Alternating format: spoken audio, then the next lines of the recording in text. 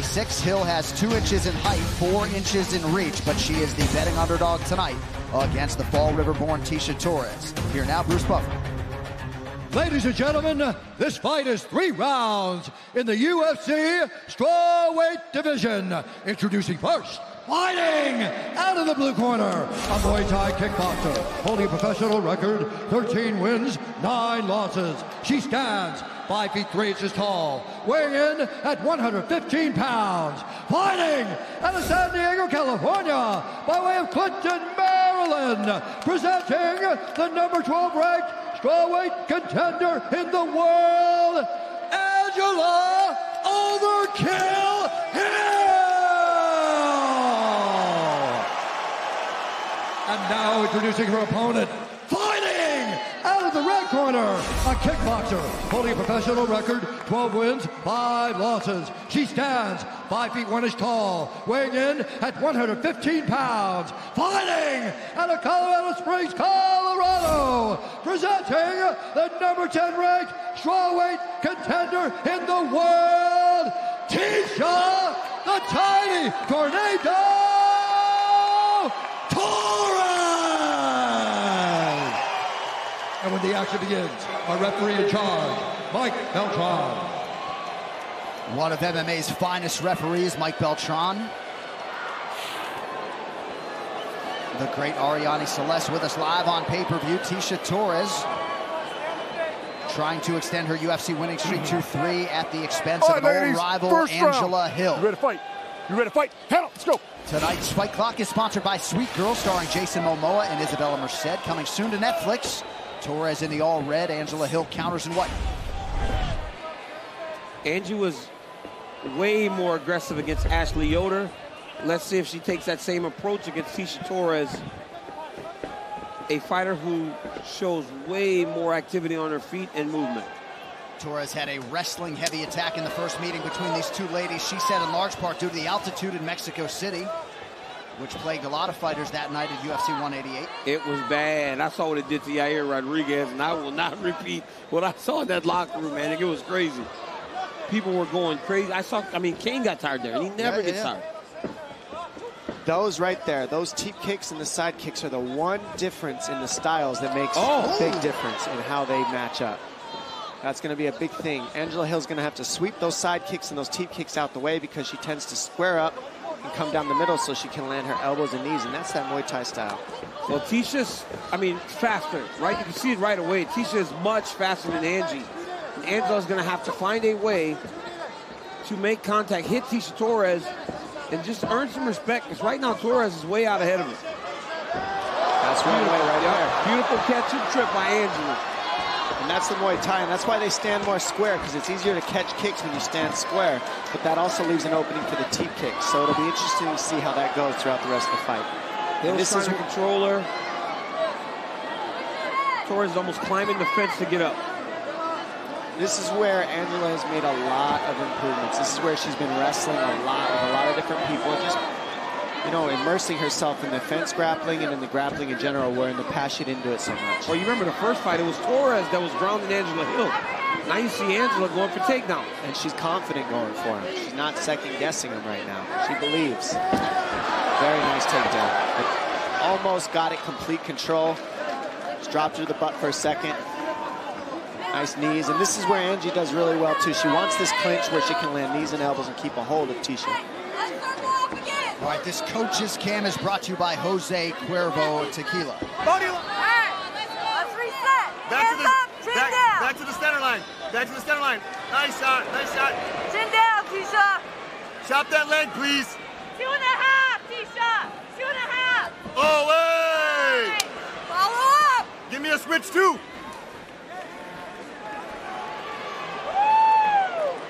That was close. Hill was not looking at her when she threw that kick. If she was a little closer, she might have been in trouble. Hill has been training her judo game under the great Justin Flores, who Dominic Cruz has a long-standing relationship with, but talked a lot about the offensive nature of her game now in the clinch. You saw signs of it a few moments ago. See if she can work that again. Under 2 here to go in round 1. The one weapon are the teep kicks down the middle. That's the only thing that really I've seen with Angie. She's got to figure out a way to use her arms to sweep them away and counter. Crypto.com offers the world's most popular crypto card. Spend with the Crypto.com Visa card and get up to 8% back.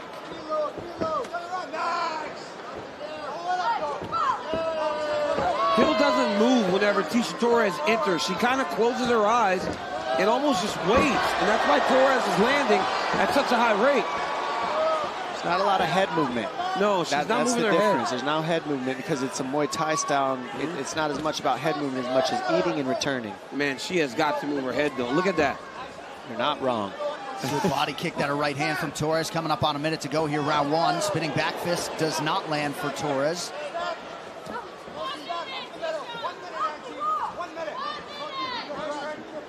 Feints also would really support Angie. Faking, in and out, forward, back. Right now she's kind of plodding forward. Yeah, plodding forward, instead of forward, back. Look at the difference in the stance, too. Torres is bouncing. Back and up forth. and down, up and down. Yeah, she's not stationary. So she's reacting so much faster It just than Angela. Yeah. Angie's looking to do damage, that's for sure. See, combination from Torres. Now a kick to the body. 3 right hands in a row for Angie there. Yes, she did. Nice blitz by Torres there. That is where Hill, right from Hill. Yep, that is where Hill says she would stand firm, right, John? She would right. stay there and wait to try to return something when Tisha entered. Nice elbow. Threw a nice spinning elbow there. Didn't do a lot of damage, but it was a good attempt. Nice takedown attempt there. Oh, nice body kick late in the round from Hill. Great Fast-paced round one. I didn't hear the clapper. Great first round. Tonight's Total Cam is brought to you by Body Armor, the official sports drink of the UFC. Grab one today at AM PM. Here's some water for you. Okay, listen. All she's doing is that fucking side kick, all right? You're giving her too much space. I need volume. So feints, volume. We're going to have to take a reload. She's going to run away every time, okay? If she keeps shooting, it's sloppy. Give me a knee, all right? Feints, re-attack, keep her against the fence. We're letting her off. I need more volume. I need you to keep feinting. Right here you see Torres land a body kick, then a right hand over the top, then another body kick to follow. Then on that blitz, she lands the left hook, then the right hand behind it, another one. Here comes Angela Hill. She caught the kick, little back foot sweep. See it in Muay Thai, first thing you learn in class. Overhand right lands. Don't give her the side kick. Stay out of range on it. Let's go. You got it, babe. Well, this here month of August is absolutely packed with live events on UFC Fight Pass. Catch the best in global combat sports. From Submission Underground, Cage Fury, Unified MMA, Ultimate Warrior Championship, Fury FC, All right, ladies, and more. round. Every Ready week fight. is Fight Ready Week fight. with Let's UFC Fight Pass. All right, second round here. You heard Adam Pride there directing Angela Hill. Wants to stick away from those side kicks of Torres, yeah? Yeah, I mean, that's the weapon right there that landed in the first couple fights that she's landing now. That really makes a difference because it keeps Angie from coming forward. Right there, you see it land again. But Angie just wants to come forward heavy.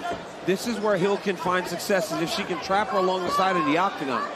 If you don't give her too much space, you can trap your opponent and make them fight you in close. That's what she wants. She wants you to meet. She wants to head her off and get her to meet her in the middle so she can utilize her clinch, being the taller fighter. That's not an easy thing to do, though, when Tisha Torres is so good at her fight style. Definitely not easy. Hill 1 for 4 unofficially on her takedown attempts thus far.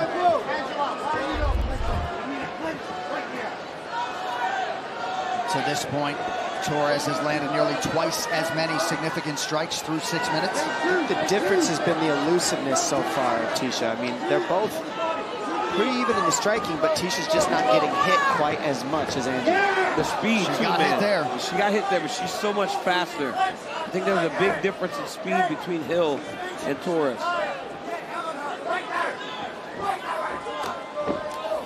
Oh!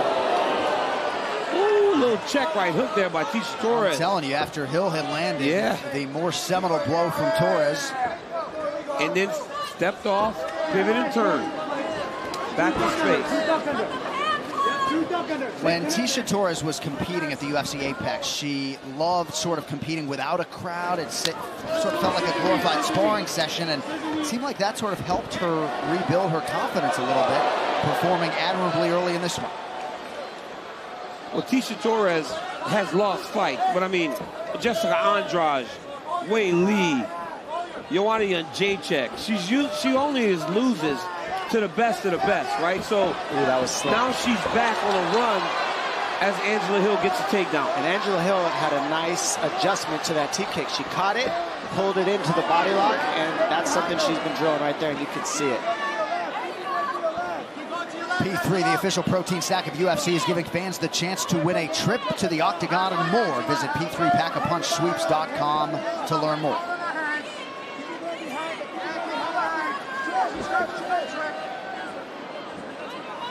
Hill with hands connected, now not anymore. Oh, nice knee there by Angela. Left hand from Torres out of the break. And Angela Hill starting to show some swelling on that right side of her face.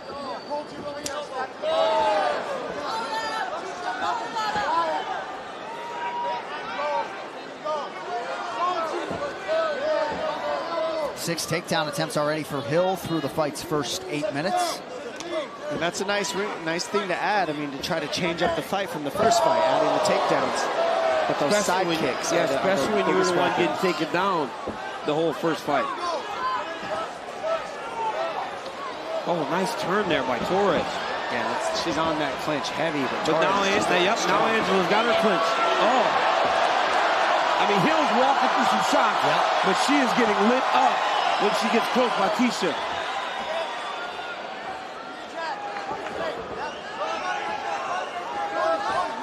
How many times we've seen Derek Lewis get clinched and just start throwing haymakers out of it. And he knocks people out. Not supposed to be able to do it, but if it works, it works. It does work.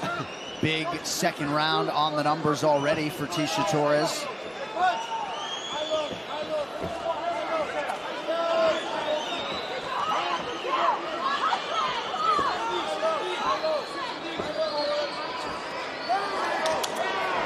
If we do get to the stools after round 2, we'll see what type of adjustments. Oh, John, I was thinking the same thing. How about that? There's going to be some big adjustments need to be made in Angela Hill's corner after round 2, because right now what they're doing, or the idea is really not paying dividends. And that's where it comes down to the leadership in the corner to make the adjustments for the fighter. Not be too emotional and keep them calm and see if they can pull out of them. She's got to finish. She's going to have to finish the fight. Feels like she's down 2 rounds to 0. Pretty good left hand landed with power for Hill a moment ago. And it'll take flurries like that for her to try to pull this one out. Nice spinning elbow. Oh, whoa. What a crazy combination. Torres slips at the end of the combination. Nice neon belly. Great job by Angela Hill to go to neon belly, looking for the mount. Let's see what she can do here. What happened with short time? The time was so short. Likely 2-0 Torres after 2. Body kick from Tisha here. Lands. Another body kick. Oh, that was an inside kick to a left hand. And a counter right hook here. Out of the pocket for Tisha. But we're not sure. So I need takedowns, okay? Takedowns. Give me a 1-2, a little feint when she's getting to fence, hard 1-2, and clash with her. If she's gonna do that flurry shit, hit her with the elbow. Get her to the fence, feint, hard 1-2, into the clinch, trip her from there, okay? She's got nothing for you in the grappling department, all right? Takedowns, okay? Takedowns. Big points. Big points, big points. Okay? Get her against the fence, keep her there. Let's do it, babe. You'll fly, all right? You'll fly. Last round. Volume, okay? Let's go, seconds out, mouthpiece in. Let's go, out. All right, round 3 is brought to you by P3, the official protein snack of the UFC. Dean Thomas, Angela Hill's husband, Adam, gave her a lot to think about there. He seems to think this might be 1-1. What do you think? I think she's losing. I thought she lost both rounds. But the reality is that she has to hold her hands in a more responsible spot. Because she's at a speed disadvantage, she needs to position her body in a way where she doesn't have to move so much to defend. Because when Torres fires, Angie just doesn't react fast enough. Right. And when she does, she overcorrects, and it's still too late. Thank you, Dean Thomas, UFC veteran. Appreciative crowd acknowledging the combatants at the beginning of this third and final round. Lucky to have that third eye out there watching. Thanks, Dean.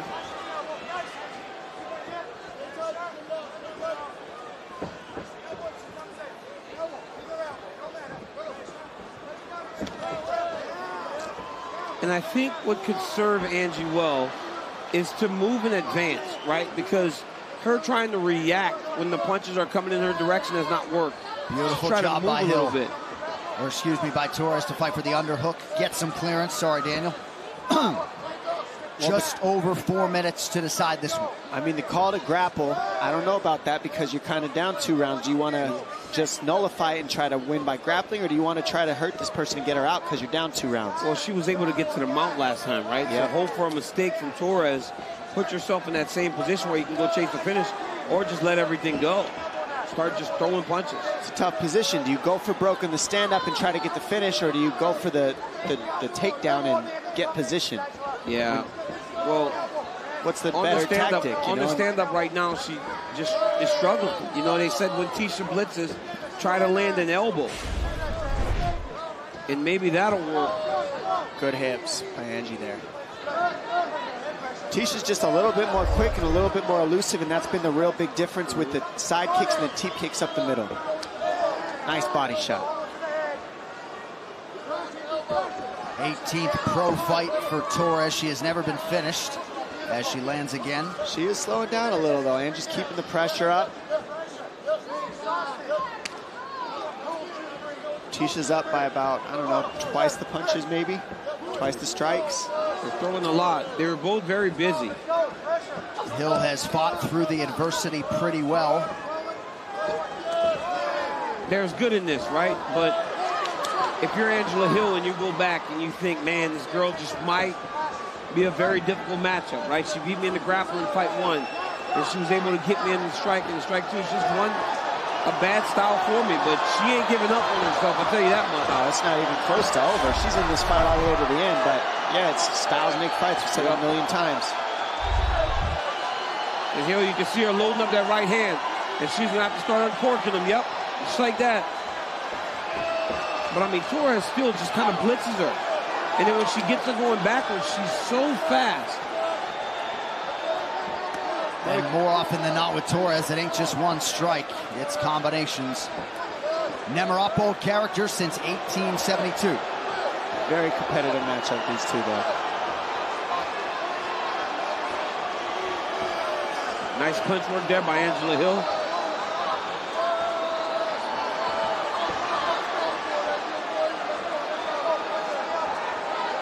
Angela Hill went for the takedown early. She's kind of back to the striking now.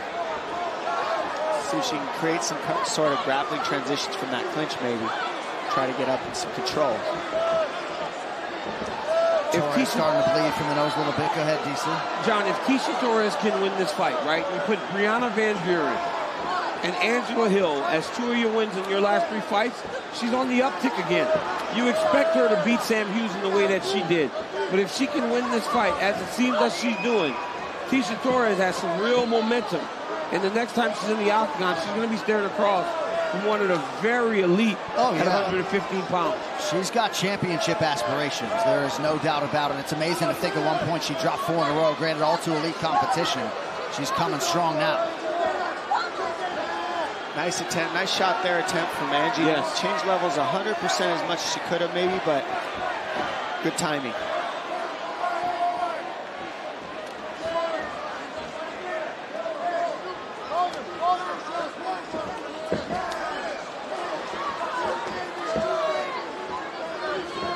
Final 30 seconds.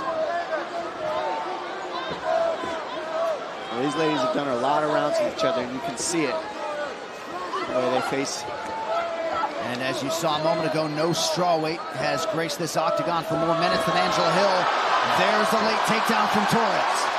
And that was a well-timed takedown, and nice, almost a get up from Angela Hill there, so close.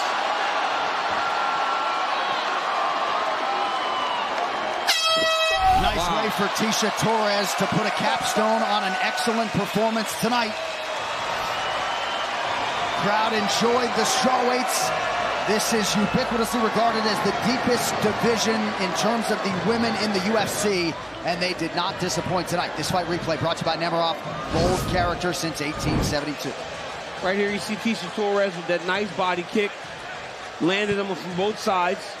Then on that blitz, she's throwing the right hand and just letting combinations fly. Did a real good job with her kicks to the body, kicks low. I thought Tecia Torres fought a beautiful fight tonight. Nice little check right hook by Tecia. And then that level change off the overhand right. Tricked Angie to finish the fight in the best way possible.